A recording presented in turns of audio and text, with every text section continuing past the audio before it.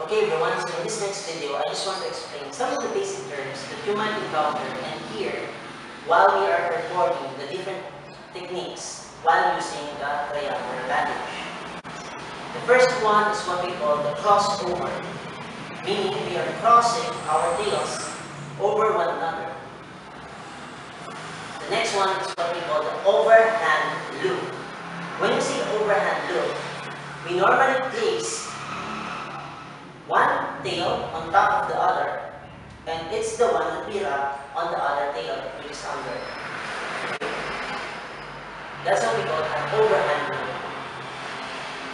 Usually, in performing this square knot, we practice the crossover, overhand loop, which means the tail that is on top is the one that we will be wrapping on the tail that is at the bottom.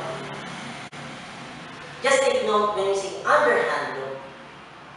So if I cross over, the tail that is at the bottom part is the one that we tie on the tail that is on top. And if you're performing the square knot, that is usually where the students make mistakes. And that's why my advice to my students is to always perform the thumbs up position. The both tails, the right tail and the left tail, are in a thumbs up position from where they are pointing upward, so that students won't be making a mistake if, for example, they are in a different position.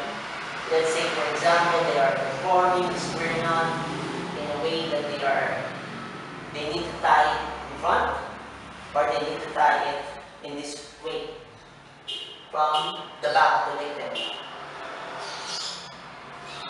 Another term that you might hear as we try to have our discussions in the triangular bandaging techniques is what we call the twist or fold. Okay?